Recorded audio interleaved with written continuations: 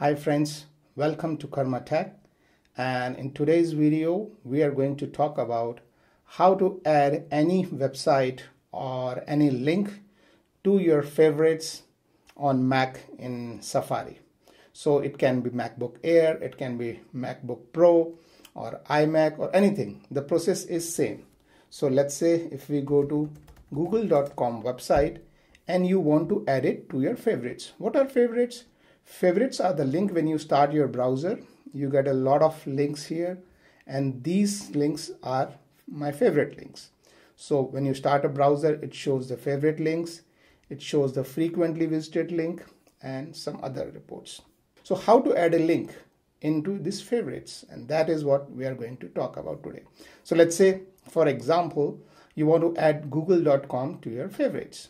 So for that, what you need to do is you need to go into bookmarks and click on add bookmark. Shortcut for that is Command D. So instead of clicking add bookmark, you can also press Command D and that will open this window. So I press Command D, it opened this window. Instead of that, you can just go here and click add bookmarks. Now this will add it to your favorites or bookmark, whichever you want to add.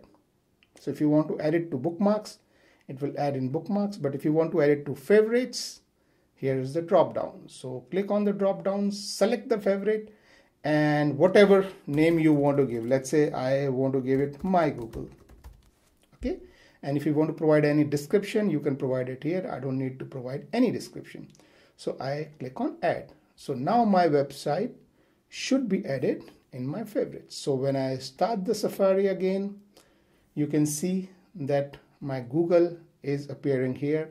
If I want to move it any location, I can click on it and carry it wherever I want. So this is the standard Google. This is the Google I added.